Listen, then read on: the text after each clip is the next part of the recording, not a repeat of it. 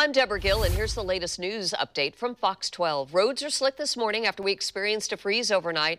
ODOT and other transportation agencies are working to proactively treat roads, but they are urging you to take it extra slow if you need to travel today.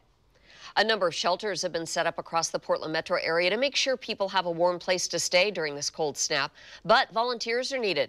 Multnomah County is looking for daytime volunteers for 4-hour shifts starting this morning. Now here's meteorologist Jeff Forgeron with the forecast. Well, it's icy out there, but we should be seeing some thawing during the day, especially if we get some sun breaks with highs in the mid-30s. Late this afternoon into the evening hours is when more light snow will move in. Between tonight and tomorrow morning, we could pick up 1 to 2 inches of new snow. That's going to lead to travel concerns Tuesday morning, and anything left over on the roads Tuesday night into Wednesday morning will likely freeze over once again. Daytime highs will be in the mid-30s. Overnight lows will drop into the low 20s and teens. Deb? Thank you, Jeff. For news and weather updates anytime, just download the Fox 12 app on your phone or tablet. Or you can check out our YouTube channel at youtube.com/Fox12.